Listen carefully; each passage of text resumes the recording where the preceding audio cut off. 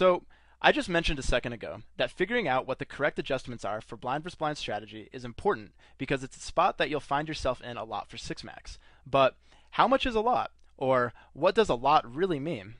Well, according to Tom Chambers' book, Advanced PLO Theory, you'll find yourself in a blind versus blind spot approximately 2.5% of the time. Now, that might not sound like a lot, but think about it for a second. That's about 25 times for every 1,000 hands you play. So if you can pick up half of a big blind each time you're blind versus blind against someone, well, that's going to add over a buy-in to your win rate for every 10,000 hands you play. Now, there's a lot of different strategies that can be successful, but what I'm going to do is give you the guidelines that I've found work the best against a variety of opponent types. But I think it's a good idea to take this stuff and use it as a good starting point. And then what you should do is go out there and play around with it a little bit and find out what works best for you. But if you find something juicy that I didn't talk about here, make sure to shoot me an email about it so I can use it, alright? Anyways, the first and most important thing to mention about playing blind versus blind is that it's entirely opponent dependent. By now, it's probably obvious that no matter what poker situation you find yourself in, whether it be a tournament, a cash game, full ring or heads up, you should always adjust your line depending on who's in the pot with you. But this is really exaggerated when you're blind versus blind, and you want to treat it almost like you're playing at a heads-up table, because, all things considered, you basically are. And a lot of players I've seen, even the better regs, play very exploitably blind versus blind. So what's the first step to getting our hands on some of this easy money? Well, the first step is to start taking blind versus blind specific notes for the opponents on the left and right of you. We'll talk more about how to take good notes in the note-taking lesson in section 2. But something I want to point out is that with many players, their overall style changes a lot in blind versus blind play. Some will play very nitty, others will open too wide and fold to a lot of 3-bets, and others will really come after you when they have position. Regardless, you need to figure out how they're approaching blind versus blind, and then take notes on it so that you can use the adjustments that we're about to go over in the next slides correctly. For example, a note I might take on someone is that he 3-bets much wider blind versus blind than he does from other positions. Or, an even simpler example, is someone that plays very passively when he's out of position, blind versus blind.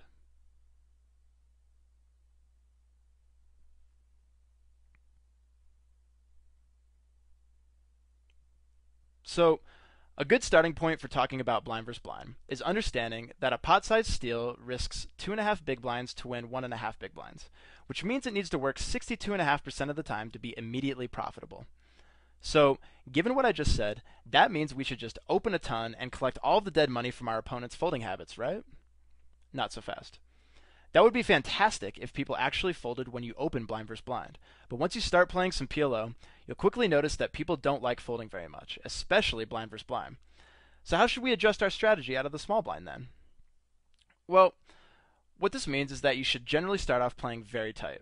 Unless you're against a weaker player, being out of position with a bunch of money behind to play with won't generate a ton of profit for you in the long run.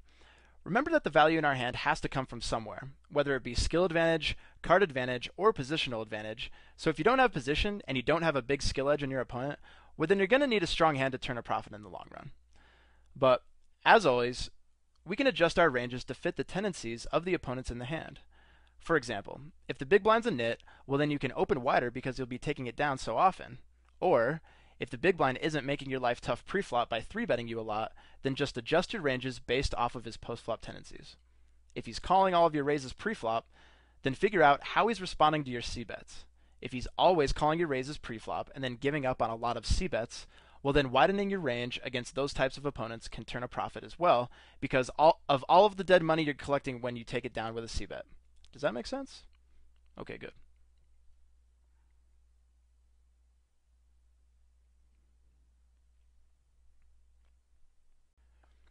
So, we touched on a couple of ways you can make adjustments out of the small blind in the last slide, but we mostly just talked about adjusting the nits and weaker players.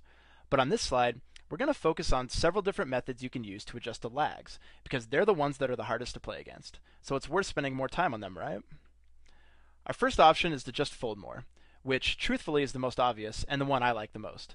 Our money isn't going to come from getting ourselves in marginal spots against aggressive players out of position. It's going to come from targeting the weaker players, right? Getting in a Spewfest blind versus blind is an easy way to induce variance and tilt.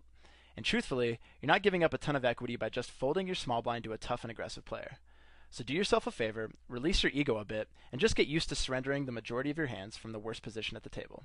I promise it's not that hard to do once you get the hang of it. Our next option is to limp call hands that play poorly in 3-bet pots out of position, have some post-flop playability, but aren't good enough to 4-bet. And especially against guys who are just 3-betting their nuts off, you can do it with hands like Jack-Jack 10-7 single-suited, for example, because these hands like the SPR in single-raised pots a lot more than in 3-bet pots when we're out of position. But if you do decide to limp, the key is to not fall into the trap of just check folding every time you miss. To make this profitable, you kind of have to grow some balls, and make sure you're check raising dry flops, or boards that don't hit them very often, like paired boards and monotone boards. Because if you're relying on just calling, then making a hand and getting paid, well, this option will definitely be negative EV for you, because the money you make when you flop well won't be enough to make up for the times that you have to check fold. Our third option is to 4-bet wider against people who are 3-betting you 15% or more.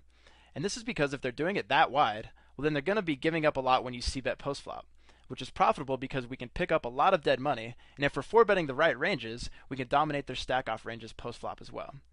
If you need a refresher on good hands to 4-bet with, I suggest you review the 4-betting section, which is lesson number 6. Now, 4-betting works well when you're out of position because you lower the SPR, which, if you remember, makes our life much easier when we're out of position.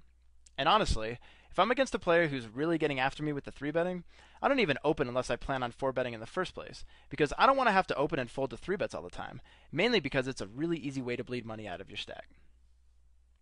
Now, the last option we have is to call the 3-bet and check raise the flop, which is probably the most difficult one to pull off, and truthfully it's my least favorite option of the 4, because you're relying on clean board textures and you still have to play out of position. Plus, good players aren't going to c-bet every single time they 3-bet anyway. A lot of times, they'll check back, realize their equity, and play more poker in position, which has equity built into it for them and is an easy way for you to lose money. So, overall, if you're going to use this method, then you should only open a mediocre hand if it hits a lot of flops hard enough to semi-bluff light in 3-bet pots. So avoid opening bad pairs and the more disconnected single-suited hands.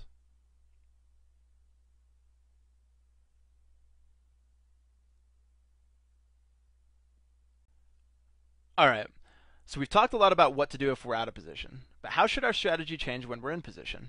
Well, our game plan is mainly centered around keeping their soul in a bottle. Now, if you haven't done this already, you should go check out the Full Tilt store, because they have these things called soul shelves that come with not only a shelf to hold the souls of the players you own at the table, but also these really high quality bottles that help keep the souls warm so they don't spoil from sitting on your shelf forever. I think it's like 100,000 points or something, so if you have enough points, you should definitely try to buy one soon. Nah, I'm just kidding about the soul shelf. But the point I'm trying to get across is that you can really own people when you have position in blind versus blind situations. And the first adjustment you want to make is to simply not fold very much. Now, getting a 2-to-1 price on a pot-sized open with the positional advantage is more than enough to play profitably in position against a random opponent in a 6-max online game. But, as always, you need to make sure that you're not just calling an open just for the sake of calling an open. You always need some kind of game plan, and like I've said before, it always starts with figuring out what the tendencies are of your opponents and then making the correct adjustments. For example, if you're playing against someone who's opening 75% of his hands or more, well then you could really own them in the long run by literally playing 100% of hands, and then just destroy them post-flop by floating or raising every single flop. Because even someone who's opening the top 50% of hands won't flop good enough to continue against you that often. Again, imagine you're playing someone heads up, except that instead of the player on the button being first to act, the player out of position has to act first. In that kind of scenario, how often would you really fold if you had the button? And remember, all of this is even more exaggerated when you're deep. If I'm more than 150 big blinds deep with someone, it takes a pretty bad hand for me to fold pre-flop, given that I have the positional advantage and a lot of money in the stacks. But, unfortunately, against most opponents, it's not going to be that easy. So what kind of things should we look for then? Well, two things that are good to look for are what their c-betting tendencies are and how often they fold to 3-bets. And if you don't have any hands or history with them, feel free to feel them out the first couple of times you get blind versus blind. If your hand isn't the greatest, then just call pre-flop and see what they do post-flop. Did he c-bet and check fold the turn? What was his sizing and what was the board like? Did he snap pot it or did he think about it for a while and then bet 2/3? Now, if your hand is good enough to 3-bet, then be sure to take a note on how he reacted to it. If he folds, or if he calls and check folds, then take note of it and what type of board it was on. If he's folding to a lot of your 3-bets, or if he's playing very fit or fold in 3-bet pots, then you should probably 3-bet him more until he starts to adjust. Hey, what's going on, guys? Casino Crime here. Now, if you like this video and you want more, then go ahead and click the subscribe button below right now. And if you want to join me for more of my 6 Max success secrets and free video tutorials, just click the link to the right. See you inside the trainings. Good luck.